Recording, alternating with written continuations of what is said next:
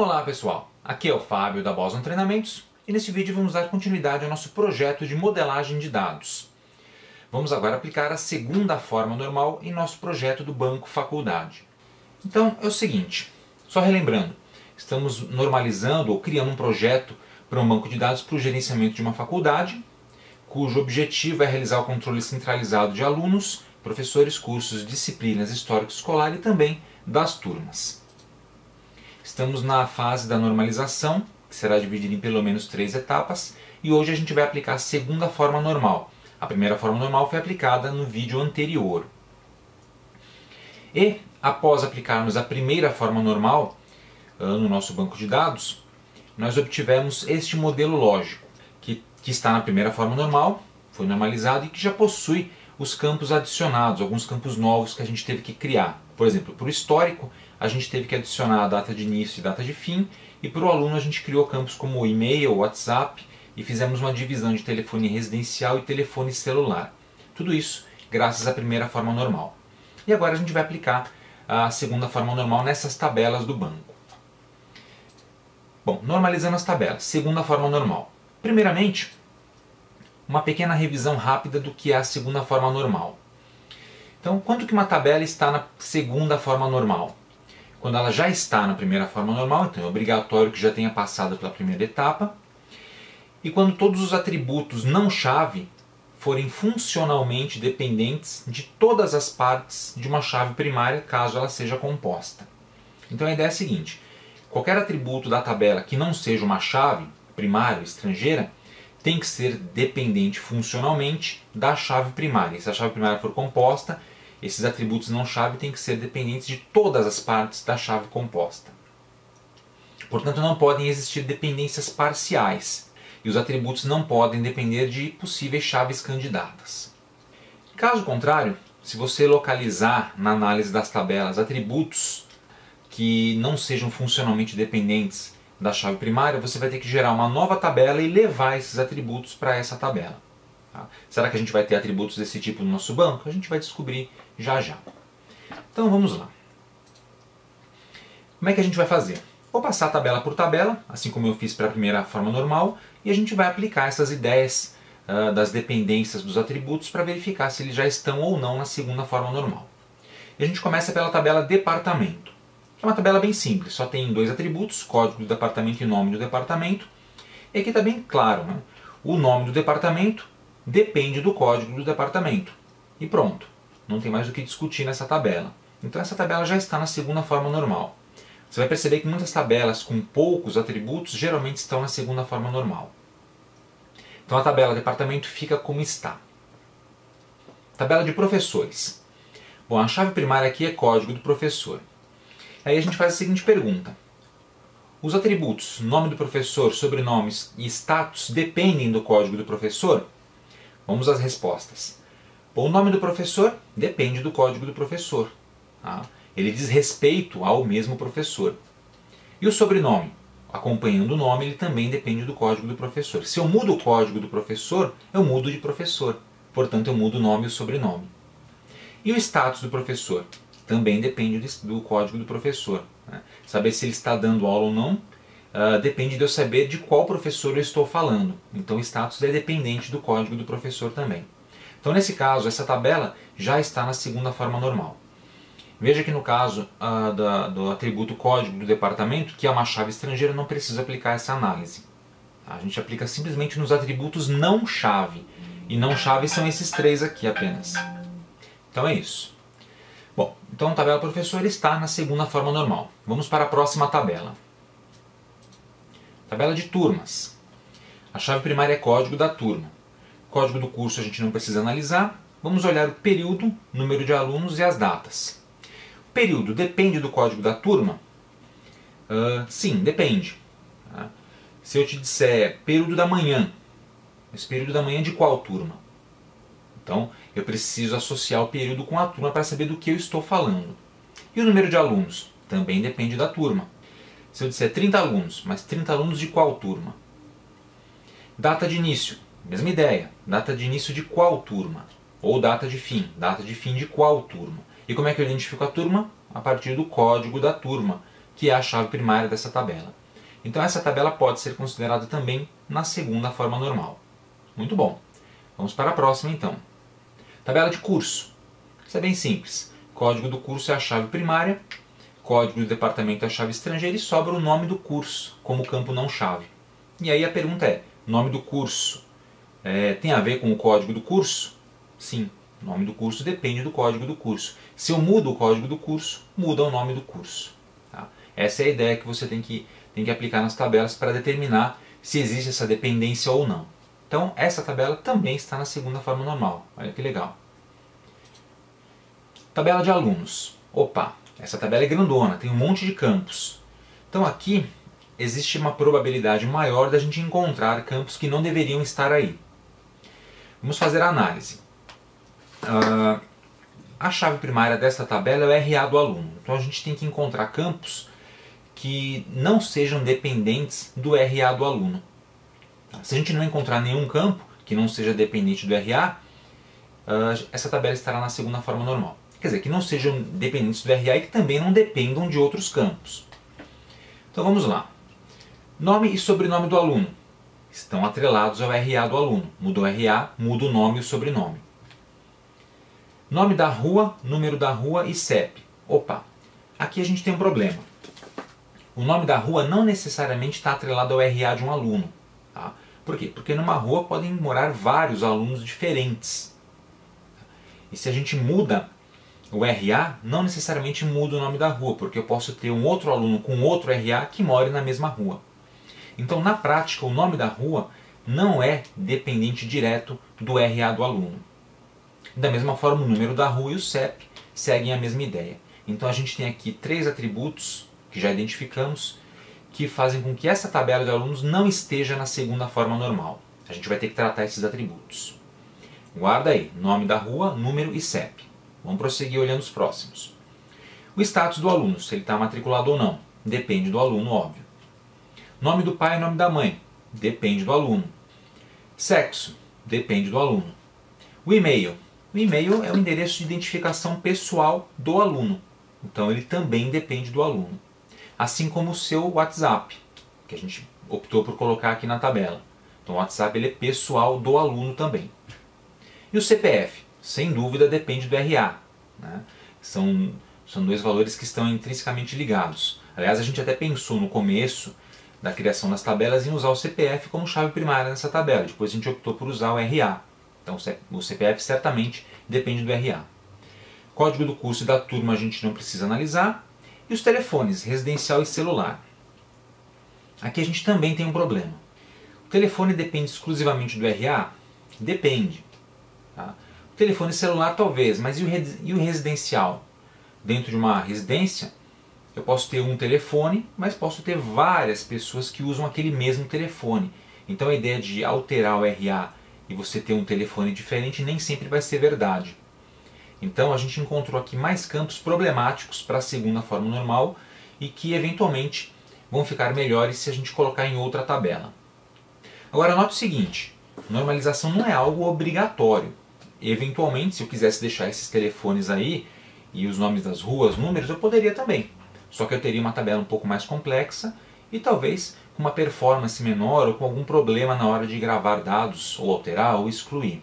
Tá? Mas ninguém pode me obrigar a tirar esses campos daqui, porque isso não é, de fato, obrigatório. Mas é uma melhor prática, então a normalização é importante para isso, para que você obtenha as melhores tabelas possíveis no seu banco de dados. Tá? Então nesse caso do telefone, é recomendável que a gente tire os telefones daqui e os coloquemos em outra tabela. Então guarda essa informação também. Telefone residencial e celular a gente vai ter que tratar daqui a pouco. A tabela de alunos. Tranquilo? Então vamos passar para as próximas tabelas. Curso disciplina. Essa é muito fácil. Tá? É uma tabela associativa e ela sequer tem atributos não chave. Então não tem nem o que olhar nessa tabela. Segunda forma normal. Prof. disciplina. Também não tem atributos não chave. Segunda forma normal. Tabela de histórico. A chave primária é o código do histórico. RA é uma chave estrangeira. Aí fica a data de início e data final. E aí a pergunta é, as datas, elas dependem do código do histórico? Sim. Se eu mudo o histórico, mudam as datas. tá? Porque depende se o aluno entrou no meio do ano, no começo do ano, em qual ano ele entrou, em qual semestre. Então as datas estão atreladas ao histórico em particular. Então tanto início quanto data final são dependentes funcionais do código do histórico. Vamos mantê-los aí, está na segunda forma normal. Tabela de disciplinas. Essa tem alguns campos a mais, vamos ver. Código da disciplina é a chave primária, código do departamento é a chave estrangeira. Nome da disciplina. Depende do código da disciplina? Sem dúvida, nome e código estão sempre bastante próximos. E a descrição? Também depende, porque a descrição tem a ver com a disciplina. Número de alunos. Quantidade de alunos que a disciplina possui. Depende da disciplina. Quantos alunos tem a disciplina X? Tem Y alunos. E a carga horária? Também vai depender da disciplina. Algumas disciplinas têm carga horária menor e outras maior. Então a carga horária depende de qual disciplina a gente está falando. Tá? Se eu mudo o código da disciplina, eventualmente muda a carga horária, o número de alunos, etc. Então nesse caso a gente pode deixar nessa tabela esses campos também. Descrição, nome de disciplina, número de alunos e carga horária. Então, segunda forma normal aqui. Aluno disciplina. Tabela associativa, tá aí, segunda forma normal. Disciplina histórico. Temos uma chave primária composta aqui, código de histórico e código da disciplina juntos. Olha que interessante. Aí a pergunta é, a nota e a frequência, que são os campos não chave, dependem da chave primária na sua íntegra ou não? Então a nota depende do histórico? Depende. Se eu quiser saber uma nota, eu preciso saber de qual histórico a gente está falando. Mas não só do histórico, eu preciso saber de qual disciplina eu estou falando. Então a nota depende dos dois campos simultaneamente, da disciplina e do histórico. Se eu perguntar qual é a nota de matemática, mas de matemática de quem? De qual histórico? Ou então, qual é a nota do histórico do Joãozinho? Sim, a nota do histórico, mas de qual disciplina? Então eu preciso das duas informações para identificar a nota. E para a frequência a ideia é a mesma, ela vai depender também de qual histórico e de qual disciplina a gente está falando ao mesmo tempo. Então nesse caso aqui, também estamos na segunda forma normal, e os dois campos não chave dependem integralmente da chave primária composta, que é a definição básica da segunda forma normal. Então aqui não temos problema, segunda forma normal. Agora vamos lá resolver os probleminhas da nossa tabela de alunos, já que a gente olhou todas as tabelas do banco. Nós tivemos problemas com telefone e com endereço. E aí, para resolver esses problemas, eu recomendo fazer o seguinte. Para os telefones, a gente vai criar uma tabela extra para armazenar os telefones e eu vou chamar essa tabela de telefones aluno. Pode chamar do que você quiser. Nessa tabela eu vou colocar uma chave primária que eu chamei de código telefones aluno. Eu vou ter também uma chave estrangeira que vai ser o RA do aluno, que é para poder vincular o telefone com o aluno. Vou ter o número do telefone, óbvio, que é o mais importante. E também vou ter uma outra chave estrangeira que eu chamei de código do tipo do telefone. Por quê? Porque eu resolvi criar uma outra tabela ainda separada para armazenar os tipos possíveis de telefones. O telefone pode ser comercial, pode ser residencial, pode ser o telefone da escola, telefone de recados, pode ser fixo, pode ser telefone celular, tá? E pode ser até algum outro tipo de telefone que não inventaram ainda. Mas a minha tabela ela vai ser capaz de armazenar esse tipo. Por quê? Porque eu tenho uma tabela específica só para isso, cuja chave primária é código do tipo de telefone e o campo não chave é tipo do telefone, onde a gente vai poder escrever por extenso o nome desse tipo e depois, via chave estrangeira, puxar ele para cá, para a tabela de telefones aluno. Assim eu consigo preencher os telefones dos alunos e, mais do que isso, um aluno vai poder ter quantos telefones ele quiser. Tá? Se ele tiver 10 telefones, com esse esquema a gente consegue cadastrar os 10 telefones dos alunos nas suas tabelas respectivas. Então isso aqui resolve o problema da segunda forma normal para os telefones dos alunos. Tá? E lá na tabela de alunos, obviamente, a gente tem que eliminar os campos de telefones. E aí as tabelas vão ficar vinculadas pelo RA do aluno, que aqui é uma chave estrangeira. Muito bom. Bom, e vamos resolver então o problema dos endereços. Para os endereços eu fiz algo parecido. Criei uma tabela chamada endereço aluno e também criei uma outra tabelinha chamada tipo de logradouro, que não é obrigatória. Eu poderia deixar sem essa tabelinha, mas eu dei uma incrementada aqui. Na tabela de endereço aluno eu coloquei código de endereço aluno como uma chave primária, quase uma chave surrogada isso aqui. Eu vinculo essa tabela com a tabela de alunos via RA e também com a tabela de tipo de logradouro via código do tipo do logradouro. O que é o tipo do logradouro? Se o cara mora numa avenida, numa rua, numa alameda, num beco, não importa o tipo de endereço do cara, a gente tem esse tipo de endereço armazenado. E aí eu venho com os campos não chave, nome da rua, número, coloquei um complemento, caso a pessoa more num apartamento, por exemplo, apartamento 38B. E o CEP. Aqui a gente não tem nome da cidade, bairro, estado, país, esse tipo de informação. Se tivéssemos, era só acrescentar aqui. E provavelmente criar uma outra tabelinha do lado para colocar listas de cidades, estados, países, etc. Como é muito comum. Você já deve ter se cadastrado em algum site na internet, preenchendo um formulário e você clica no menuzinho e abre ali com todos os nomes de cidades, de estados, etc. Tá? E a gente pode fazer isso também. Mas não foi pedido aqui nesse projeto, então não coloquei. Tranquilo? E o endereço do aluno, via código do tipo de logradouro, está ligado com essa outra tabela. E assim a gente elimina esse problema da tabela de alunos e colocamos a tabela de alunos na segunda forma normal. Tá? E a tabela de alunos vai ficar, portanto, desta forma. Ficou um pouco mais simplificada. Vai ter os campos de RA, nome, sobrenome, status, nome do pai e nome da mãe, sexo, e-mail, WhatsApp, o CPF e as duas chaves estrangeiras, vinculando o aluno com o curso e com a turma.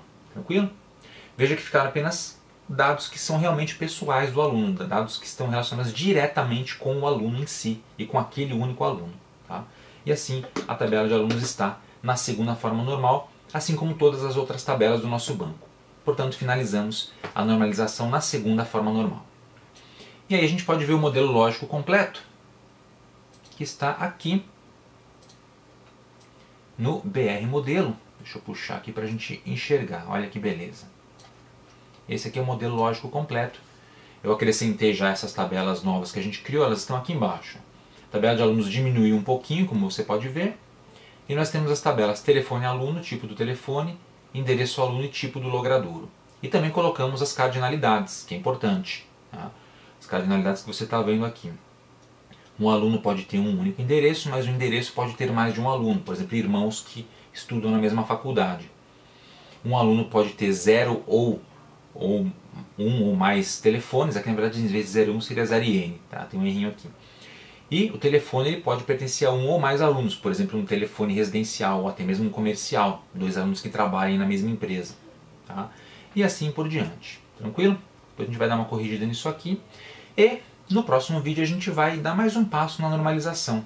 Chegamos na segunda forma normal. No próximo vídeo a gente vai aplicar a normalização até a terceira forma normal. Porque é bem provável que ainda haja problemas aqui para a gente resolver. Por exemplo, esses problemas de cardinalidades que a gente viu aqui. Tá? Isso a gente vai deixar para a terceira forma normal. Beleza, pessoal? Muito bem. Então, é isso aí. Próxima lição, normalização do nosso projeto, terceira forma normal. Tá? Eu espero que vocês tenham gostado desse vídeo. Se você não se inscreveu ainda no canal da Bóson Treinamentos, aproveite para se inscrever agora. E não deixe de acessar o nosso website, www.bosontreinamentos.com.br, onde você vai encontrar, por exemplo, cursos de MySQL, SQL Server e bancos de dados em geral, para aprender a codificação dos bancos, porque em breve a gente vai codificar toda essa modelagem que a gente está fazendo. Beleza? Então é isso aí. Obrigado e até mais. Pessoal, também gostaria de agradecer a todos os que têm contribuído com a Bóson Treinamentos na forma de doações. Seus nomes estão aparecendo aqui, do meu lado esquerdo e do meu lado direito, e sou profundamente grato a todos vocês.